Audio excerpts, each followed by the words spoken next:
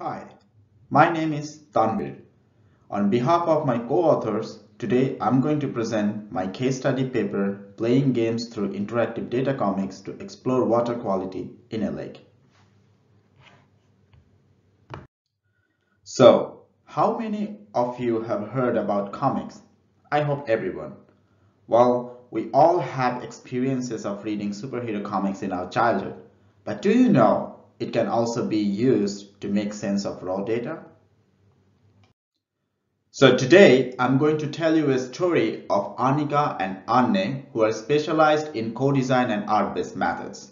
They have a new project where they need to teach teenagers about water pollution in a lake by using some water data collected by water experts of a local lake called Vesijärvi, and is situated near Lahti in southern Finland, which got polluted in 1960s, and a restoration program that started in 1970s. So the problem is these data, they are in numbers, charts and graphs, which is too complex to understand. They don't know how to explain this data to those teenagers who has limited data literacy skills. In citizen science projects, involving general people in scientific research activities is increasing day by day.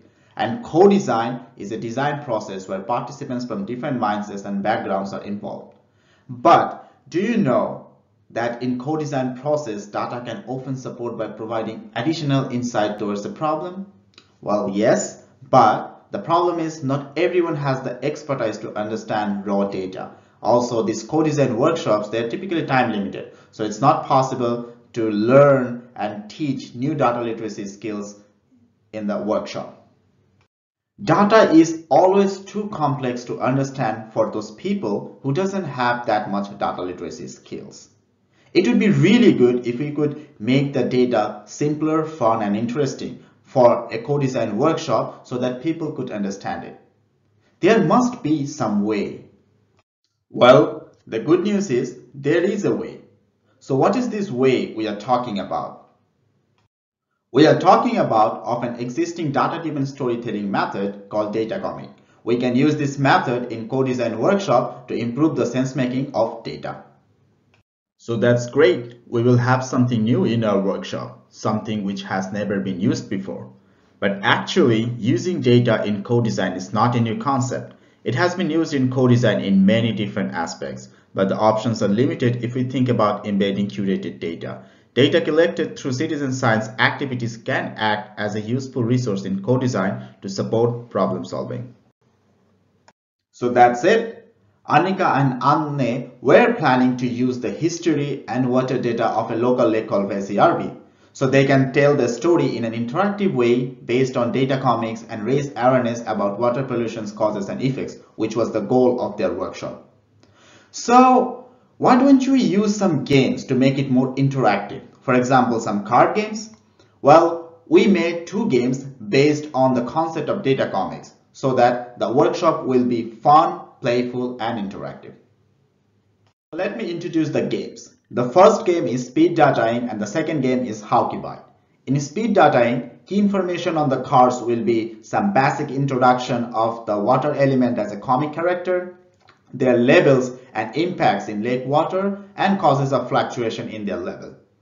Haukibite is based on a US television show card game where they start playing the game with a random card and the player needs to guess if the next card will be higher or lower. We use the same strategy here, focusing on water data. And here you can see the designs for the two games. On left one is the speed dataing and on right is the Haukibite. So now I guess you are wondering, how did we come up with those design ideas? Thanks to Benjamin Beck. The data comic strip used in these card games was designed based on the design pattern of Benjamin Beck. So for pattern, we selected the temporal pattern for the Haukibite's comic panels, where each panel representing a decade's worth of data. We combined this with a narrative pattern where we explained the history, made a connection between the reader and the data, and lastly ended up with question and answer. The comic panel used in speed dataing reflects the exposed pattern on the narrative pattern, which introduces data, context, problems, questions, and demonstrating importance. We had another idea which supported us to interpret those data in our co-design workshop. We conducted the workshop based on a concept of data drama and includes some art-based methods. Art-based methods are based on specific forms of arts. Finally, Annika and Anne are done with their workshop. To support the data drama, they used an imaginary character called Nakitar, who came from the future with a puzzle. And here you can see some pictures from the workshop. So after the workshop, we performed a survey with those students who acted as a facilitator during the workshop. Our goal was to analyze how the card games and data comics affected participants' output. The open-ended survey responses were analyzed with inductive thematic analysis. Following their 6 phases process, we coded the answers and generated themes informed by our research questions.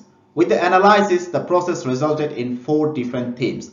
The first one was sense making. All the facilitators agreed that the card games were simple and helped students to understand the topic. Everyone agreed that it was an interesting and easy way of visualizations. It was also interactive. Participants mentioned that the games were effective to start a conversation and helped in teamwork. The only problem that we found was the design issues. Some of the participants mentioned that it was difficult for them to understand the card and gathered information data to come up with a solution. These are some quotes from the participants that we gathered from our survey. We also video recorded the whole workshop and then analyzed the video to see how participants were engaging with the game activities. Based on the analysis, the game process had 3 distinct stages. So what do we think about data comic and card games? Did they actually work? Our research question was, what role do data curation and data visualization play to support sense making within a time-limited situation such as co-design? I think the combination of art-based framing alongside card games was very important.